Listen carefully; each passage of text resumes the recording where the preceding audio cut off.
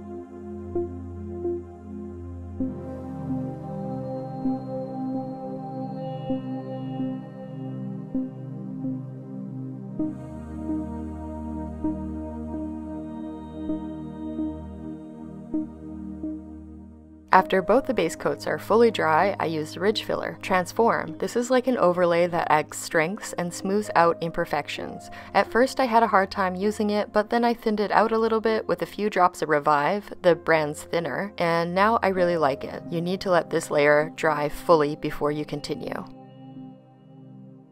I heard that some folks don't like Transform because of the small amount of time that it takes to do this step, but I really like the look of it, and I also find it really helps a polish last as long as possible, similar to a gel overlay.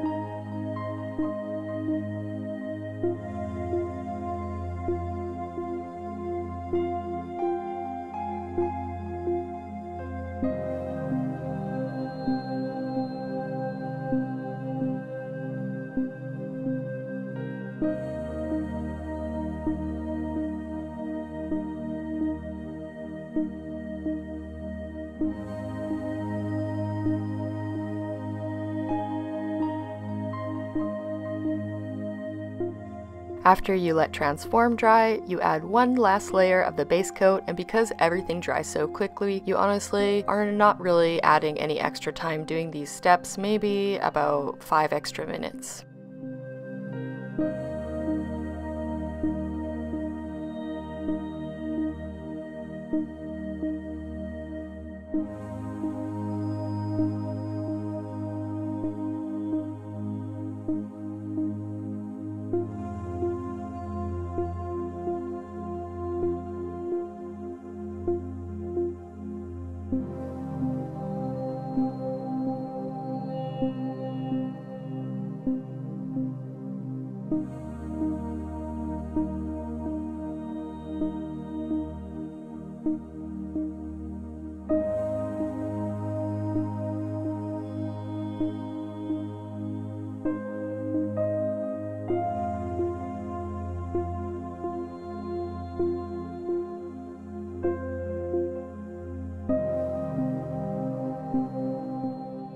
On these two nails, I accidentally put the color before I put the base, so I'm just putting base over top of the color because it's completely dry, so then all of the nails are done exactly the same way except for those two.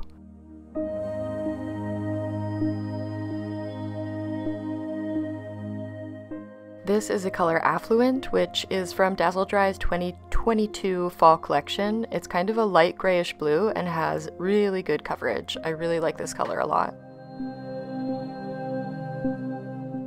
So if you follow me on Instagram, you know I talk about Dazzle Dry all the time. That is because I am getting Dazzle Dry clients, and if you do not talk about your service, nobody will know you have it. Anyways, aside from that, you know that I have a lot of colors, and what I've noticed is most of the colors are very opaque and creamy, but there are a couple that are a little bit less opaque and probably need 3 coats. However, if you add the 3rd coat, it's not like a regular polish or a gel color where you're adding so much extra time. This actually is quite quick to add the 3rd layer, and it usually turns out a lot nicer if you do that. But I found with this color I only needed 2 coats, and those other 2 fingers that I accidentally coated, they looked exactly the same as the other ones. It's really funny that I started using lacquer because honestly I never thought I would in my career. I was really like headstrong working with gel. It's what I love, what I've done my entire career, but I really am open-minded and am okay with like opening my mind to something that might not be like a regular polish but be a polish, and that's what Dazzle Dry is. It's very unique, the formula is really nice, and it lasts really well on most people. If your nails are like super flaky dry, it'll probably chip because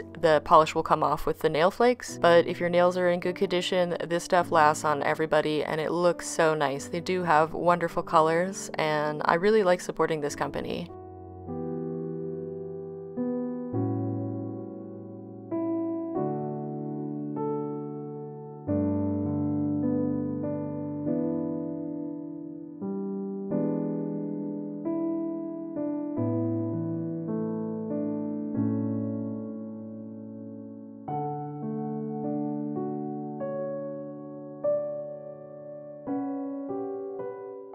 If you're still watching, help a teeny tiny channel grow by liking this video so other people who enjoy these kinds of videos can also find it. Also, you can recommend this video to a friend. I would truly appreciate your support, and thank you so much in advance.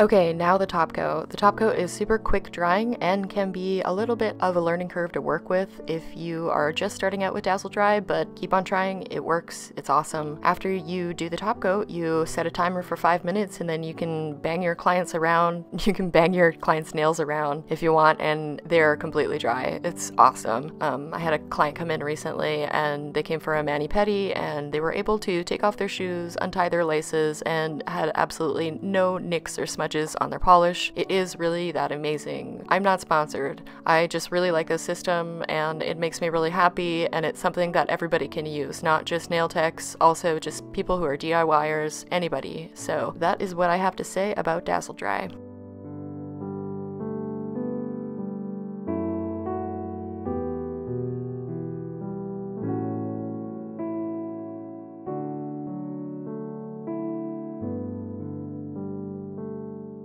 Oh, and please don't forget, nail care is the same if you have gel, acrylic, polish, bare. You need to oil those nails because that's what's going to help them stay healthy. So that's just my little tip.